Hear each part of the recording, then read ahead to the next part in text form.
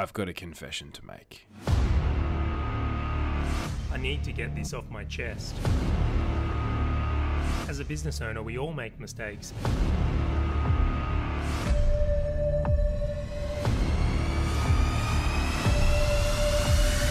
I've got to confess. And we are live. It's time for another episode of Confessions of a Business Owner. But today I am joined by a very, very special guest and someone I call a friend, Ben Simkin. So Ben, thank you for coming on the podcast. How are you doing? I'm doing well. Thanks for having me, Charlie. I've been seeing your episodes come out, so I'm obviously honored that you've asked me to come and have a look and be on the podcast. Oh, thank you so much. And it's really, I suppose, it started because of knowing you. The podcast has become one of these things that has developed based on some of the things I've been able to pick up from you over the years, and was actually formed by someone you introduced, my fellow co-host, Kim Barrett. Fellow homeboy. Yeah, my fellow homeboy. I guess so you could say you were part of the creation of the podcast itself. Well, there you go. Thanks. Yeah, it's really, really cool. It's a great thing. So I'm just going to go over a quick thing here.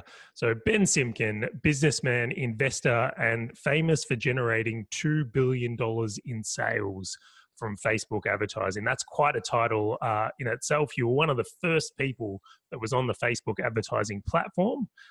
You got into business at around 20 and launched an IT company, which you then grew, sold, and then went into the world of marketing through BusinessNet. More recently, you are the founder of, and how I came to know you, of The Mastermind, which I will say is definitely the mastermind group in Australia, one of the strongest collaborations of, I would say, good minds in business in our country. So awesome way to bring you in. I'm thrilled to have you on the show from there. What are you getting up to this week? I can see a fantastic backdrop of buildings in Brisbane. Is that your new development? No, it's definitely not. It's definitely things are moving here in Brisbane, buildings and all kinds of things are happening here. And I think that's really exciting, not just for Brisbane, but for everywhere in Australia, that things are really picking up and, things there's a lot of investment happening in this country. I think there's going to be a lot of opportunities here. We do a bit of work in the United States, and everyone always says that it's a land of opportunity over there because it's 13 times bigger and so on. But I think there's a lot of emerging markets here in this country that people should keep an eye on and see how they can get in. Get in now, because if you get in at the start, you can do very well. I tend to agree with that one. And I don't know about in Brisbane per se, where you are at the moment, but in Victoria, the population's actually exploding. Like, I can't believe how quickly the housing developments and apartment complexes are just, I thought we'd eventually get to a point where it was like oversaturated, but the numbers are just growing and growing and growing. And it doesn't seem to be slowing down at all. Yeah. I don't think it will. So as long as people fall in love and breed, I think we'll just keep going until we run out of space and resources. So hopefully that won't be for a while. I reckon we've got a bit of time before that happens. So fantastic way to go about it. But I've brought you onto the show today because it's an opportunity for you to confess one of your stories in business and talk about how a potential mistake has turned into a triumph. So I'll kick it over to you. What are you going to be sharing with us for today? Yeah, I mean, I could give you 12, 24, 36 hours worth of confessions of all different scenarios, but I think I've got one in mind that I think ties in really well, and something that happened to me just over a few years ago now. It happened in 2013, and I was always traveling over to the US and dumping a whole heap of money to get over there to go to events, not specifically necessarily for all the content, because I was already doing well enough in business, but I was going there for the inspiration. I always got a lot of energy when I went to these things and was hanging around like-minded people. I'd get ideas. Someone will have an off-the-cuff remark, and I'd be like, "Oh my God, that's such a great idea! I would never have thought of that." And then take it with me and use it in some of my businesses. But what ended up happening was I just came to the point where I was like, I can't keep spending 25, 30 grand just to go to an event for 3 or 4 days. And travel 24 hours, each way to get there, or 12 hours, whatever it is. It's just not sustainable. And so one of my mentors, he said to me that if you can't find some sort of group in Australia, then you have to go and create one. I had no desire, no intention to create anything because um, I don't like doing coaching and things like that. It's just not in my personality type to be able to be like that kind of person or a guru, if you will. And so I created a mastermind group just so I could be around business owners. And it was a great way because I didn't really know that many business owners before I started the mastermind. So I created the mastermind in 2014 and got people like yourself and, other people, just like really good people. Like that was one of the things. It was like, we weren't going to let anyone in this thing unless we really liked them, unless they were successful, unless they were preeminent and all this stuff. So I just was able to create a group of people that I would like to hang around with on the weekend. Like that's what it was all about. And so what happened was after the first year, I was like, I don't know if I want to do this anymore. It's a lot of work. But everyone started messaging me saying, are we going to do this? Like, are we going to keep going next year? I'm like, well, I was planning on shutting it down because it was just a lot of work. And they're like, no, you got to keep it going. And I was like, oh, okay. So then that just opened it up, and it's grown huge, like bigger than me now, where it's not just me at the front, of the room helping people. Like everyone in the masterminds helps each other. Like we have people like you're highly successful who go in there and help people. And everyone else, at the very last Sydney event, I didn't even speak that much. We had so many awesome people from the mastermind sharing the most amazing stuff. And so it's turned into something that I always wanted. I wanted to be a part of a collective group of really successful, fun, awesome people that I like. And I didn't want to be in a room where people I didn't like. And so it's kind of like I didn't intend for the mastermind to turn into like a business thing, but it has just exploded. And definitely not through any planning of my own. So it's kind of like, is that a good enough confession? I like it. So the mastermind was created almost by accident or out of necessity of your own needs to not travel to the US so often. Yeah. Because I'll admit, I get all the time a bit of envy towards the US and just the amount of quality speakers and businesses they get to be around so easily. And I'm very thankful that you created the mastermind, because if that wasn't here, then I would be in the same boat. I would have been traveling to the US. We'd be traveling together. Yeah, well, at least we could have saved, or maybe sharing some accommodation or something. Yeah, it wouldn't have been too bad. But yeah, and the other cool thing is a lot of the big guys from America like reach out to me and want to be a part of this thing because they've either heard of it or they've been to an event or something like that, or they know a few members and they're like, wow, and they say, this is the most amazing mastermind I've ever been to or been a part of. They all say it. And these are the guys that are the top guys. We're talking like Alex Scharf and Bond Halbert, Jeff Moore, like, all the guys that I look up to are saying this is a special group. And, I think it's a part of it is because it's not a commercial thing. It's never been like, how do we squeeze money out of people? It's always like, how do we create the best environment and just keep improving it? Because I'm a member of it just as much as you are and everyone else. Definitely. And I'll even say it has that appeal to it, especially in that first year where I hadn't participated in a group like that. It certainly was a catalyst to meeting and hanging out with other business owners and really getting to experience what we would call the mastermind effect. Or it's Napoleon Hill calls it the mastermind. Napoleon Hill, yeah. Yeah. That's it. Yeah. Definitely you can, and he says it, I don't know exactly what the words are, but he says you can achieve more in a year with the mastermind of the right people than you can in your whole lifetime. That's incredible. And I know that you've done some really big things with some of the members like Lynn and Kim Barrett and things like that. Just from meeting them through the mastermind. I've done things, deals and stuff like that I wouldn't have otherwise ever have gotten as well. Well, it's actually fascinating. I don't think I've ever told this story on the podcast, but I will now, is that you actually introduced me and Lynn together through the mastermind. And it was through doing your Facebook training. And this is a hilarious thing because I'll never forget this. we were doing training on Facebook ads and going through it, and it got to a point where Lynn Padetti, which is my business partner and outsourcing angel, came. We've just met, and she was like, straight up, "This is way too fucking hard. I'd really rather you just do that, and we partner." That was the birth. That was the birth of outsourcing angels, right? Yeah, absolutely. And now it's like a big business. It's going really well. It's you're delivering really good service to your clients. Like it's an amazing. Everyone talks about OA, when it's like, hey, how do we get VA? So like, well, talk to Charlie, right? Well, that's the way it's certainly going, and I'm certainly noticing that we seem to get a lot more referrals by, I guess, developing that brand collateral and putting it out there, which has been a really good thing to have.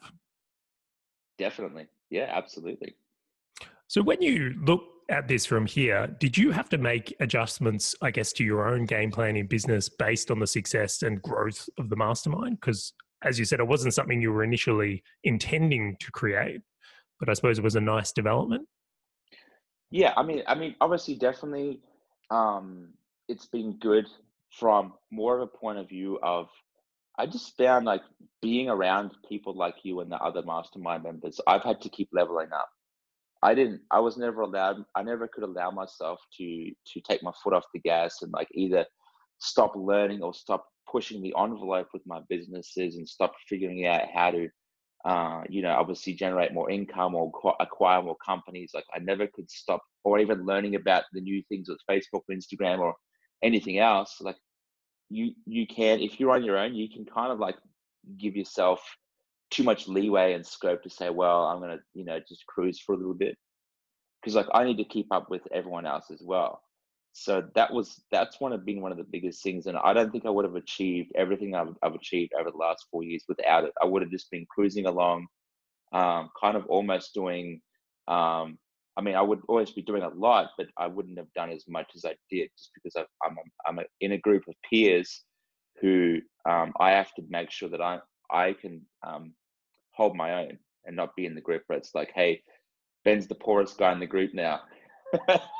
You know what I mean? So definitely that from that side of things, and also, just meeting people, doing joint ventures, and just having good friends, like being able to talk to people about business and your challenges and your wins, because you can't go down the street or talk to your old school friends about, hey, I landed this $1 million deal today. They're like, because I think you're bragging.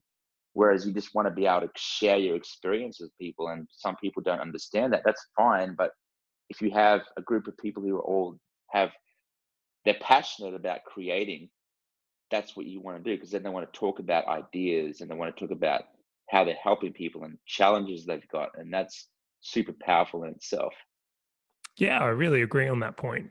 So since starting the mastermind then, what's the most interesting thing you've seen within the group? Most interesting thing.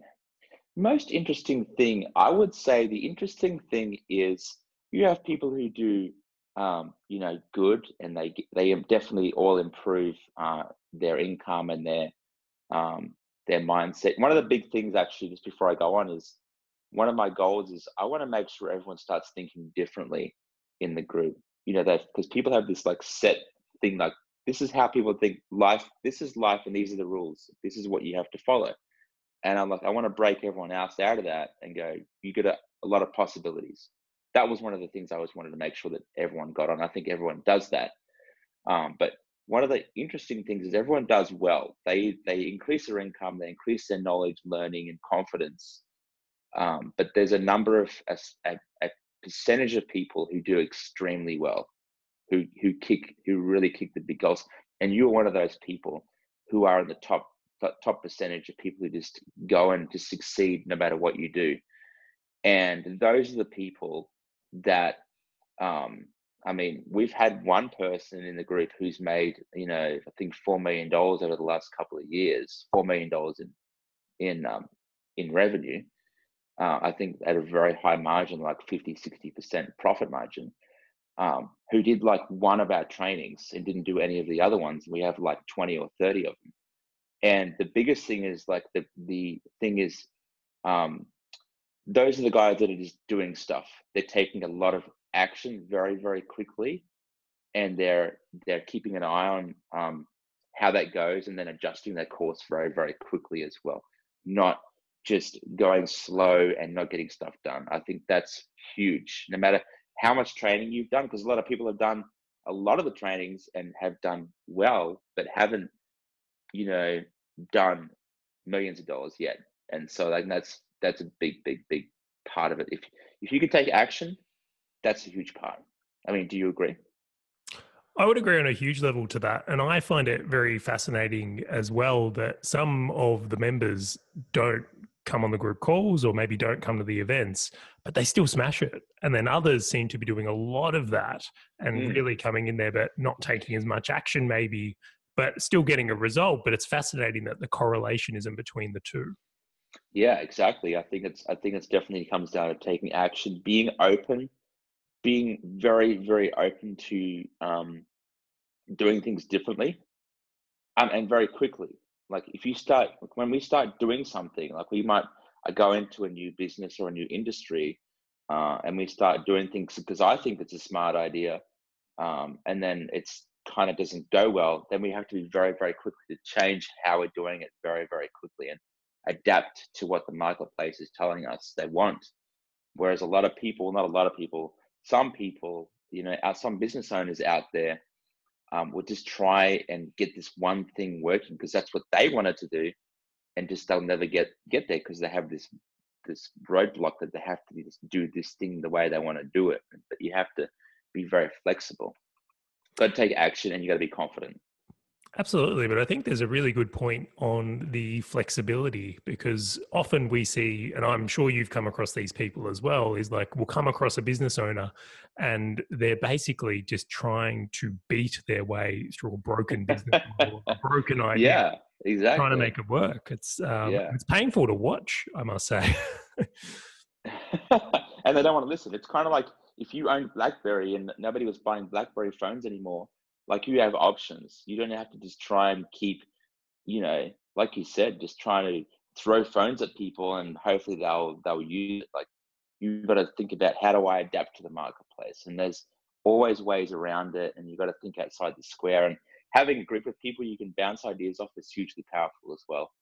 I think that's why the mastermind's definitely helpful in that, and just get people's opinions. But flexibility is huge. I think that you need to be open to doing things differently and being able to take advice from anybody. A good friend of mine, Bond Halbert, he's like, I'm very good at picking up and listening to good ideas, no matter who they come from. If a high school janitor came to him with a really good idea, he could recognize that idea. But a lot of these other people are like, well, if they're not guru status, and they're not worth listening to, and they'll only take advice from someone who's like got a following. And I think that's a trap. You want to judge ideas based on merit, not based on how many followers someone's got or how much noise they have. Because a lot of the times, the guys that have the biggest noise may not have much substance behind them. So you don't know. You want to be able to judge ideas on merit alone. It's a great point there as well. I really agree with that on many levels. Some of the best Mm. ideas that have come into my world have been from unusual places or unusual industries. Yeah, definitely. I still get ideas from everyone. Like I've talked to my wife, I talk to every single employee, no matter where they are in the business. I talk to anyone and say, probably annoyingly, I say, "What do you think about this?" And then every single person I ask, "What do you think about that? Do you think this is a good idea?" And it's like, because I don't want to be the guy that knows it all, but ends up not knowing anything. So, that's a big thing. It's a great way to be open to it. So, when you look at the average business owner these days, then what do you believe they need help with or aren't doing as they should? Yeah, I think there's a number of things. I think that number one, you have to start with the basics. You have to cut away a lot of the noise. Like there's a lot of noise in the marketplace, and it's like if you went on your Facebook feed and you bought every single course and coaching program and program Oh, we cut just out. lost you there. We'll chime back to the question. We'll go from here. We'll just go, hey Ben. We'll come back to it. No, I'm kidding from that. So we we're just Weird, discussing weird. what you think the average business owner should be doing differently or is getting wrong at the moment, and we'll start from there. Yeah, I think there's a number of things that you got to worry about or think about if you're a business owner. You haven't quite, if you're frustrated by, if you're frustrated that you haven't achieved specific certain goals, for example, at least covering your overheads, and then if not going to the next level, I think there's a number of things that um, that they need to do. And just on that, before I go ahead, I think I like being frustrated with my progress because it just drives me to get better and better and try and work harder and try and find different angles. Like sometimes I'll drive to the office, I'm like frustrated that some certain project isn't taking off as fast as I want it to. But I channel all of my negative thoughts into positivity.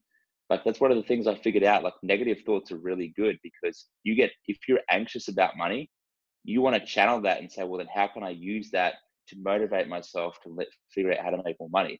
If you are worried about customer service and it really freaks you out that you have staff who may not represent you well enough, use that negativity into say, well, how do I make that better? Like when I get frustrated by its progress in different areas of my life, I'm going to use that because now I can figure out how to work harder on that specific thing. Like you want to use that in those negative thoughts. I don't know if that's a new concept, but that's what I do. And I don't get hung up in like, it's kind of like people who complain about getting anxiety. And it's like, well, that's actually might be a good motivation for you to get somewhere in certain areas. So I don't know. I think you can channel those. That's what I do personally. But I think there's a number of things. I think number one, there's a lot of noise out there. If you go on every single workshop, educational course, mastermind program, whatever that's coming up on your news feed, you won't get anything done. I think you want to start with the basics. And it's kind of like when you are building a house, if you're laying bricks, you want to lay one brick at a time. So you want to get the first brick down and settled, then you want to do the next one and the next one. So the first one is really figuring out what your marketplace wants. Because almost everyone goes into business because they either have a passion or a talent around what it is that they're selling. Like when I first started my business, I had a passion and talent for fixing computers and running software. That's why I decided to go in the IT industry, not because the marketplace wanted what I had to sell. Luckily, enough of them did, but you don't want to go into the marketplace based on that. You want to go based on what the market wants to pay for. That's the number one thing. Because if you're selling something that you're good at but nobody wants, it's kind of like if you were passionate about vinyl records, you may not have a big enough audience these days to sell them. But hey, I really like vinyl records, but that's not good enough. The marketplace has to like it. That's the first brick you got to put down. And then Definitely. obviously go on from there and figure that out, how to do marketing. If you I can have to figure out how to say, create a customer, that's the number one skill. It's kind of like if you know how to catch a fish, you won't get hungry. If you know how to create a customer, then you won't go hungry and you won't be broke. I know it sounds like a simple concept. Like when you've said that, it makes complete sense. But yet we see so many get this wrong and try and scale up businesses when they don't have that market or really the offer that will get people over the line. Yeah. And it just kind of gets ugly because they end up, no, but it's a house of cards strategy. If you've got a It great is. offer and market, that's a solid foundation to build a business on. Mm. But if not, it becomes very, very fragile. And when you start adding in team members or trying to scale advertising, it's this huge amount of risks to take on. Absolutely. I think that reminds me of a thing that at the last mastermind event, Ed Dowell came down, who, if you don't know who Ed Dowell is, one of the top copywriters on the planet. And he was mentored by Gary Halbert, who was the number one copywriter of all time. So he was mentored by Gary and Ed Dale. It's interesting because I hang around Bond Halbert a lot when I'm in Los Angeles. When I was hanging out with Ed in Sydney, I'm like, these guys are so similar in that they're so forward thinking. Like they're like, hey, this is the next thing that's going to go off, and I'm like, wow, I would never have thought of that. And it's incredible. And so he was saying one of the really important things these days is what he would refer to as virality. So it's like when you get a customer, um, then you have to make sure that your business can create a new customer out of that customer. It's like kind of like a ratio. So virality ratio is like when I get 10 new clients on, what's my ratio of them attracting more clients to our business? So a lot of work has to be done on the back end to make sure you provide the absolute amazing service. Because when you think about it, when you go see a movie, it's usually because someone's recommended it to you. When you go to a restaurant, it's either because someone's recommended it to you, or you've seen it on Yelp or Open Table and you've got a lot of positive reviews. It's like this score that you need to have, that it's no longer, I'm going to pay for leads and convert them. That's how I do it. It has to be at a multiple now, which is the virality thing. It's like, I'm going to get a lead, I'm going to convert them, and then I'm going to turn that one customer into 3 or into 1. That's super important. And if you don't have a good offer, if nobody wants what you're selling, like you can't even get past the start line of that race. If you want to get viral and you don't have a great offer, you can't even, like I said, get out of the gate. It's you got to get a really good offer, and people are going to be like, man, I'm in this program or I bought this product and it's amazing. And that's the next big thing. Like that's huge. Yeah, and I look at that a little bit further. So for business owners that maybe haven't gotten to that place where they've got that high converting offer or worked out their market, what's, in your opinion, a really good starting point? Is it to go and read the Gary Halbert letters? Is it to go and spend some more time on, I suppose, market research? Where do you think they should start? Yeah, I mean, I think that you want to do a number of things. Number one, you want to be a student of direct response marketing, which means obviously going back to all the guys from the last 135 years and studying how they did it. Well, if you look at, for example, someone like Robert Collier, who in 1930 sold $20 million worth of products through licking stamps and sending letters in the mail. This is the Great Depression era. And he made $20 million just by selling product through there because he understood the psyche and the emotions of his target market. Not specifically logically, but emotionally what they wanted. And that's a huge driver, is because when you want to communicate with someone, you want to affect their behavior, you need to be able to affect their emotions, and because emotions emotions drive behavior, and then your brain backs it up with logic. It's not the other way around. So it's always how you feel is what determines your decision, and how you feel is a byproduct of the context that you're in. The context essentially basically means the situation that you're in at the time, and all the variables that go along with it. If you are a 40-year-old male who has put off starting his own business, he's in a career that he's not satisfied with, he doesn't have the income that he wants, he feels the pressure every month to keep up with his overheads and expenses, he's slightly overweight, he doesn't get attention from his family anymore, and there's a stack up of things that create a context. There's a stack of things that happen in someone's life that create an overall context. That context creates the emotion in the human being, which then drives the behavior of that human being. He ends up going to buy a red convertible and tries to impress young girls or whatever he does. So that's what happens. So if you're a marketer, you need to be able to change the context or adapt or adjust or shape the context, which is usually perceptive. So what that means is when you look through your eyes, and you have the senses that you have, you're experiencing the world perceptively, not in reality, because you don't know what reality is, because you can't.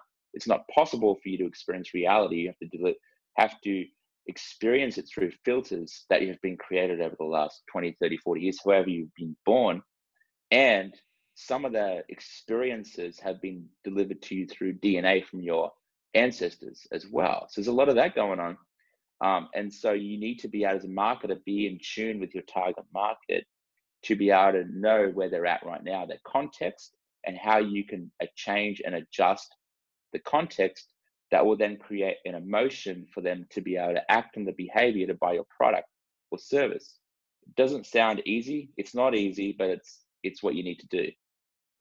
I'm just having a little bit of a giggle because where I live in Brighton, Victoria, there is a lot of red convertible Porsches in the neighbourhood that middle-aged men do drive. So it's clear that, that type of persona exists around me. So noticing them. But But it's vitally important to understand that stuff and be really able to connect with your audience or customer on that level, because it can make a huge difference in the types of things you create or the services and products you provide. Exactly. That's why you have to get into the feeling of your target market. You know, when people say my target market's 30 to 40-year-olds who live in Melbourne, in Brighton, that doesn't say anything. That doesn't mean anything, because then it's like, okay, well, let's put an ad in front of those people on Facebook. Oh, my ad's not working. I don't know why. If you understood how that person felt when they woke up in the morning, or when they came home from work and their wife's ignoring them, or when they go to the bus stop and they get called, hey, fatty, or whatever it is that happens, things happen. And so you don't know, you want to know how that feels, even if you're not that person. And you can use either your own, draw upon your own experiences, or use the experiences of people around you. So become a student of people's emotions. When you talk to somebody, whether it's a waitress at a restaurant, your Uber driver, or your friend, or your family, or your partner, anybody, try to figure out how they're feeling right now. Try to figure it out and try to feel that for yourself. And that's empathy. And empathy is a survival tool that allows you to experience, to a lesser degree, to around 10, 15% of that person's feeling by observing them with your eyes and your senses. So, for example, when you see someone's shin snap and break on it when he's playing soccer, you feel a part of that, like you cringe. And that's because your brain is allowing you to feel a part of that process. And you want to be able to adapt that ability to be able to feel how people feel. That's a really good analogy. It's like that when you kind of look and see that injury, or maybe a Yeah, like replay from a game. when you look away from the screen, it's like, oh my God, I can't watch that. It's the same thing. So I want to loop back into something you kind of mentioned there as well, is because Facebook ads is something you're certainly well known for. And you've mentioned in this comment already that, often we hear people complaining about why their Facebook ad isn't working when they're simply just trying to target middle-aged men in red convertibles in Brighton, Victoria. But what is the most common mistake you see in marketing through Facebook ads these days? Geez, there's a lot of common mistakes. Let's try and pinpoint like maybe one of them. Like, I mean, I think the biggest thing is like, I don't want to be on repeat, but I think like not tapping into the emotions. It's like ads that are like, do you want a free consultation, or do you want to buy my product? It's like, no, I don't want to buy your product. Nobody ever wants to buy your product. They don't want what it is that you have to sell. Nobody ever wants what it is that you have to sell. Even if you sell BMWs, it's like, well, wouldn't people want BMWs? No, they don't. They want to feel the status. They want recognition and respect, and they want to feel like they are they're the guys that are hustling and the power players. That's the feels. If they could get that feel anywhere else, they could get it. But it's, you got to think what it is. What is the outcome of what it is that you sell, and what is the feeling and emotion they get when they get it? Those are the things that you want to sell and talk about in your advertising. Absolutely. I think that's vital. The one for me, I keep coming back to, and I think because it was such a big lesson, it's something that sticks with you for so long. It's like whatever your biggest mistake is, you tend to see everywhere after that because you've experienced it. Yeah. Now, when I first came in to do some work with you and learn Facebook advertising, I was having some challenges with a few campaigns. And you got me to read, well, not even the whole book, but essentially just read a chapter and look at a diagram from Great Leads by Eugene Schwartz about the levels of awareness.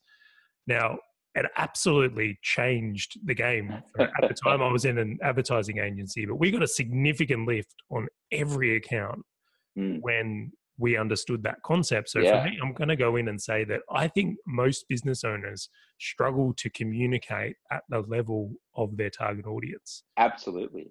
Yeah. And that can come down to a number of things.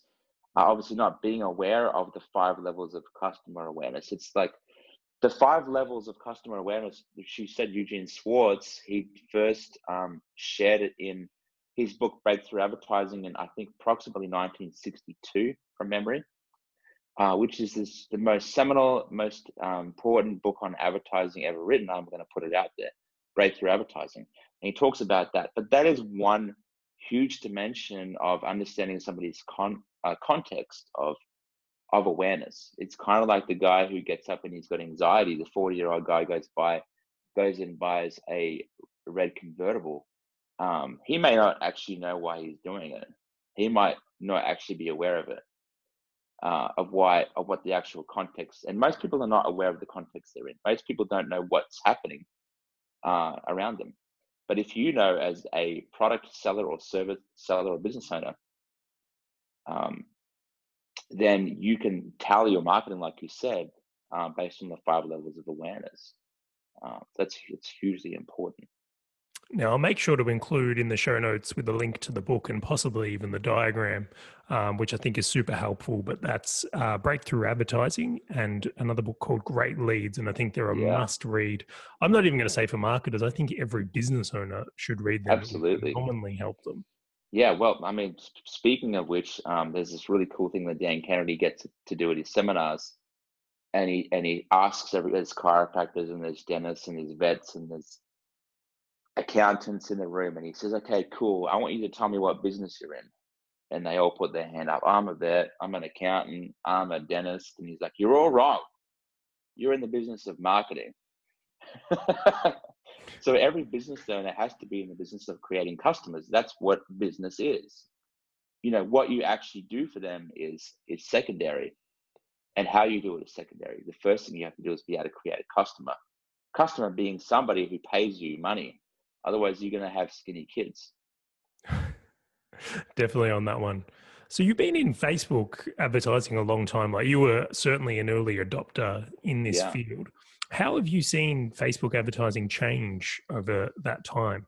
What's the big things you've noticed? I mean, I guess the big thing is, if you want to encapsulate the whole thing, is Facebook's philosophy on advertising. A lot of people don't know about this. And that what Facebook's whole philosophy is, they want to be preeminent towards advertisers. And nobody in the history of advertising has ever been able to do that. Albert Lasker is probably one of the ones that I would think about has done. David Ogilvy to a certain extent. But Facebook's the only technology company in the modern era to have a preeminent philosophy towards advertisers. And that is that they want to help advertisers create more effective advertising. They don't want to overcharge advertisers. They want to create tools and systems and artificial intelligence to help advertisers sell more product.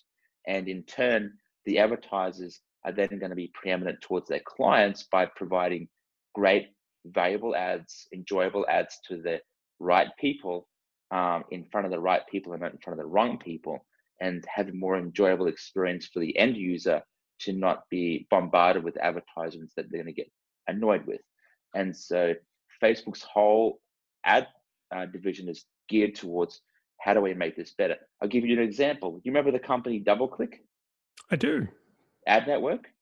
They used to create banners and things like that made it look like it was just a link to an article or another part of that website. They used to try and trick people into clicking on the ad on nefarious terms. So people were clicking on the ads thinking it wasn't an ad.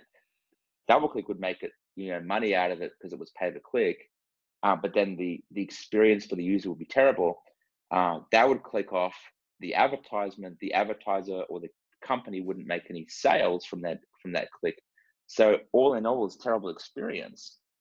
Facebook recognized that and they said, we don't want to run a network like that. If people click on an ad, we want 100% make sure they know it's going to be an ad.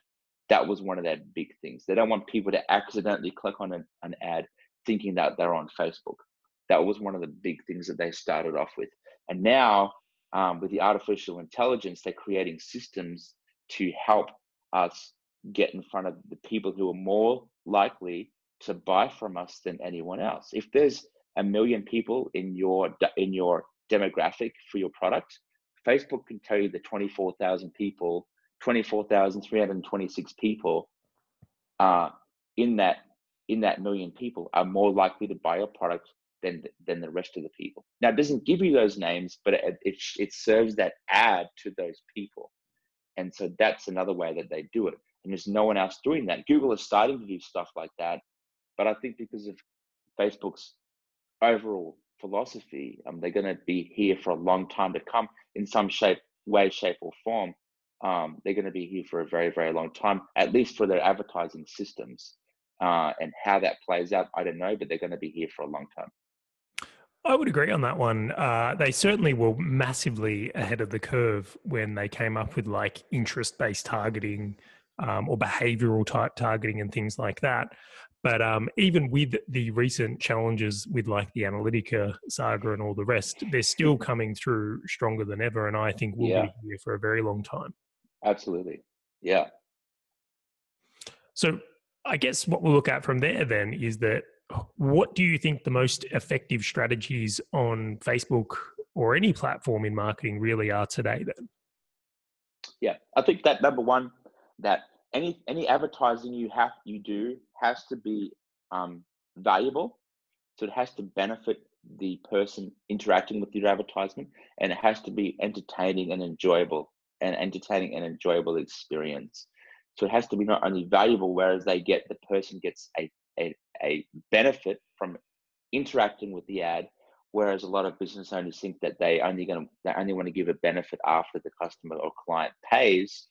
Your ads have to give a benefit. So if I'm doing an article, I want to give some tips on things that you can do to improve your marketing, or if I am selling a product that usually has some level of anxiety, stress, or worry around doing, like, you could be buying your first home, for example. There's a lot of anxiety around that. So I want to be able to figure out, how do I diminish anxiety to whatever level through my marketing. And one of those ways you can do that is through hope. So hope is something that everybody wants. Everyone who wants hope that they're going to be in a good position in the future. And so you want to be able to say, how do I instill hope in my target market? One of the ways I could do that is I can have video testimonials illustrating that they can be in the same position as my clients who've had great results. That's just one of like a million examples. So maybe you want to, if my target market is anxious or worried, if I'm a rehab clinic, there's common beliefs around, number one, it's hard to quit drugs, alcohol, whatever it is that they're doing. Number two, that you need help to do it. Number three, that it's impossible. Like there's a lot of misperceptions around addiction. So you want to be able to instill hope in those people by doing different things. And your advertising should be an enjoyable and valuable experience, not after the client pays, but as soon as they interact with your ad from the very second. The person who actually comes to mind when I'm thinking about addiction, because there's a lot of misperceptions about addiction, a lack of hope. If you're addicted to drugs or alcohol, there's a lack of hope in your situation. You feel hopeless. And so this is another thing. It's like I'm drawing upon experiences. How would I feel if I had to shoot up on heroin every day? I've never done it, but I can draw that. I can feel that. I mean, don't you think? Absolutely. And I was just thinking, you dropped so many nuggets of gold there for anyone that's listening, is that if you're going to provide, and I'll just repeat them because I have to give them away, we can't be teasing, that if you're providing a valuable entertaining experience in your marketing, so if there's value from the start in your marketing, it's not something people get later. If you're instilling hope in the journey, so if you're showing what the before and after is of someone that comes to work with you or uses your product and service, and on the other side of things is really, really cleverly putting it all together into a hope scenario and Yeah, understanding inside. yeah, Very and powerful. that's just one example. There's a lot of things that you have to do to think about, how can I make this experience enjoyable and valuable. And a lot of people think that, oh, I have to give away all my content, I've got to teach people stuff. But a lot of the times people don't want to be taught stuff. And it's like, so I give you the example of a rehab clinic. They don't want to teach you how to get off, because that's not going to help. It's not going to be valuable or entertaining or enjoyable for them to do that. It's not an enjoyable process. It's like, I'm going to say, well, what is my target market going through right now? They feel very hopeless about this situation. It may not be that. I mean, when you go buy an iPhone, you don't feel hopeless about buying a phone. So it's not the same scenario. It's a different scenario. So you got to adapt to your clients or target market's context. One person who does that really well is Russell Brand. You know, he helps people with addiction issues, and his messaging is so on point. When you go back and have a look at his stuff, because I'm sure you're going to start to realize that he's in a lot of the stuff, a lot of those live videos he does and snippets and things he does and the experiences that he provides to you through his Facebook and Instagram is one of the key things he's doing is instilling hope in his target market that they can, what he calls, unfuck yourself. And it's like, that's his core message. It's that didn't come about on accident. He's actually wanting to put hope in you, because when you are an addict, you need to have that feeling to then act on, rehabbing, right? That's the whole thing. He's wanting to make you feel a certain way to then go and do something. And he's not an idiot. Well, I'll tell you what, he's so on point that I've actually questioned, because he looks so natural when he does it. It looks so unforced. There's so much authenticity. Yeah. I often wonder if that's just him, or if he's been trained or aware, or he's intentionally bringing that type of emotion to things, because he does it brilliant. He does. And I think that you don't have to be trained. I think some people can naturally be. If you're a very empathetical person, you always, in every interaction, you're always going to a phone call, an email, a meeting, or hanging out with your friends. You always go into it and you think about, how's that person feeling? How can I affect them in a positive way? What am I going to say? How am I going to act? These are all the things you want to go internalize, because you actually care a lot about the people that you're interacting with. And I know that he cares a lot about his target market, because he was his target market and he knows how it feels. And it comes across so genuine as well. And I'm sure you've had an experience much like I have, is that when you, let's say, speaking with a business owner and they're trying to sell you a product or service, I can almost feel when it's in their own interest or within my interest. So I can tell if they've got bills to pay. Absolutely. Or if they're wanting me to have an enjoyable experience.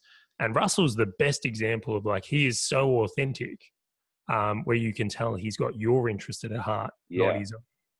Yeah, exactly. And that's the only way you can succeed. It's the strategy preeminence, or it's just being a decent human being, actually really, really, really caring about the people you serve. You're like, that's number one. And then the money will come later on.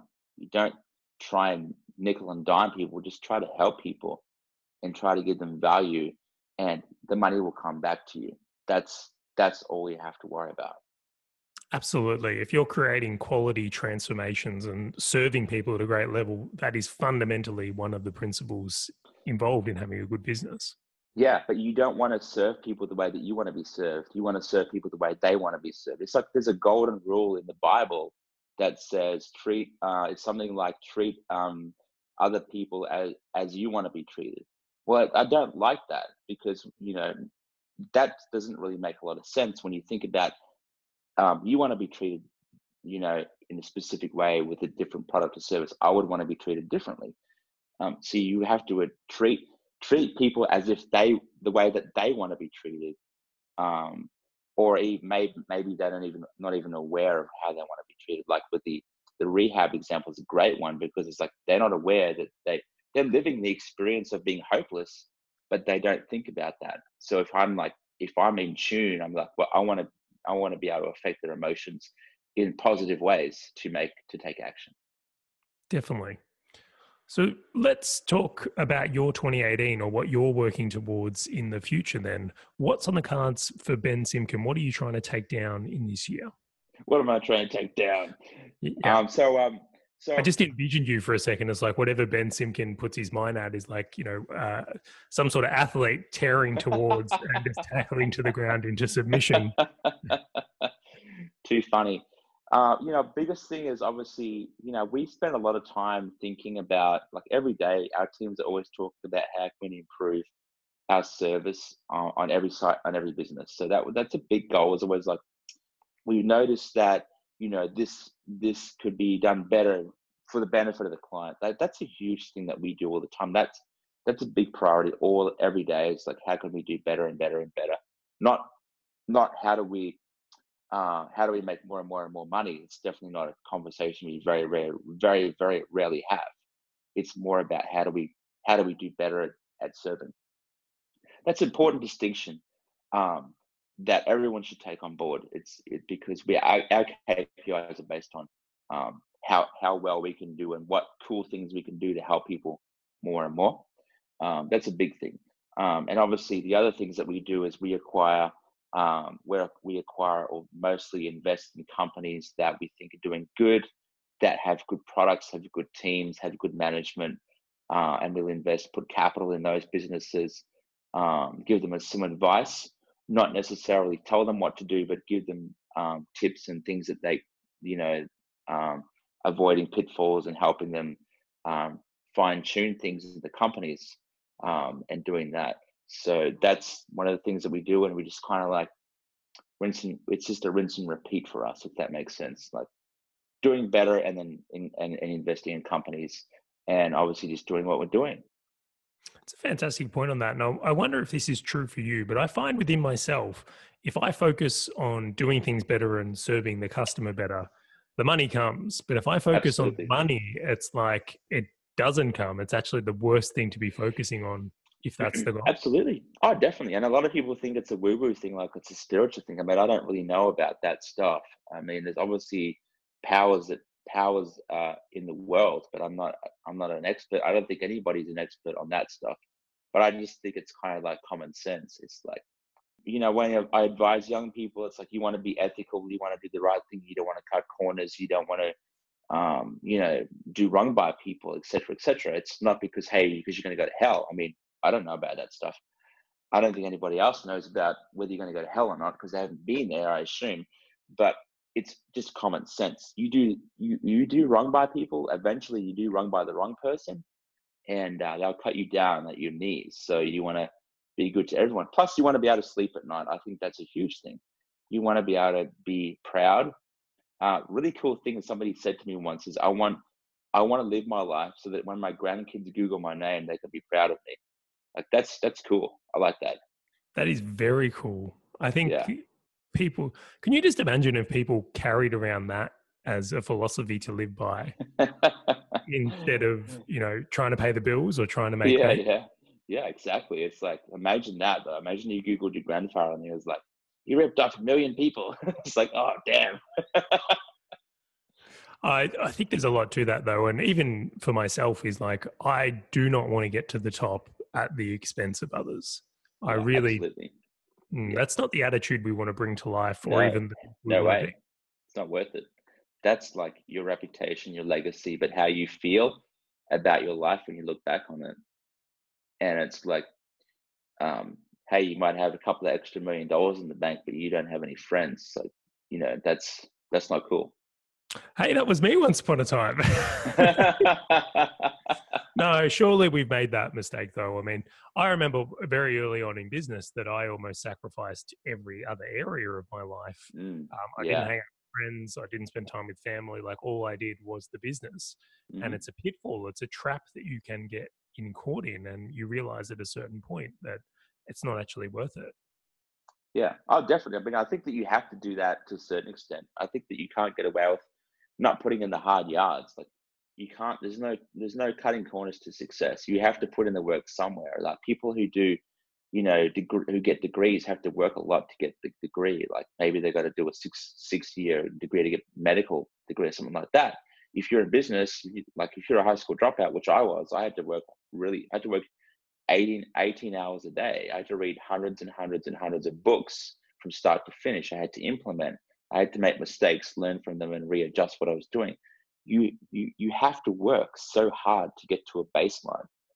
You can't shortcut that. And if we see people who business owners who just start out and they want to do it part time and make $1 million a year, it's going to take you a long, long time to do that if you're doing it 2 hours a month or a week. Because not only are you not putting the time in, you're not physically committed or emotionally committed to the outcome. It becomes an option. It's like, well, if you really want it, then you get it. It's like if you want to grow a successful company, but you have in the back of your mind, I could just go get a job then you won't succeed, because you take the easy route. Every time you take the easy route. So that's in everything, not just business, athletics, sport, professional endeavors. No matter what it is, you have to commit to a certain level. You do have to sacrifice to a certain level.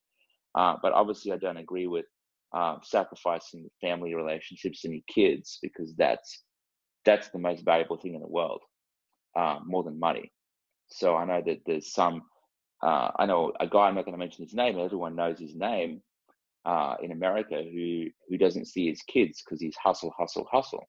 And I'm like, that's really sad. That is really sad. I don't agree with that. So I think you have to sacrifice, but you gotta figure out what you have to sacrifice. Yeah, and that's a really good point. And I feel sorry for that person in a way. I'm not sure that attitude is serving them nonetheless. That was only a quick dropout this time, Ben. We got you straight back this time, which was nice. So I'll bring in one more question and then we will wrap it up. But who are the business owners you admire and look up to these days? Besides you.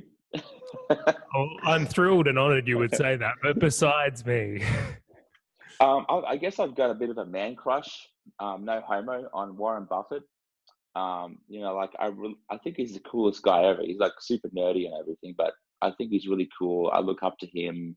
I just think he's got great values, morals, but he's also extremely smart, successful, and just a downright cool guy. I mean, he's definitely one of the guys I hold in high esteem.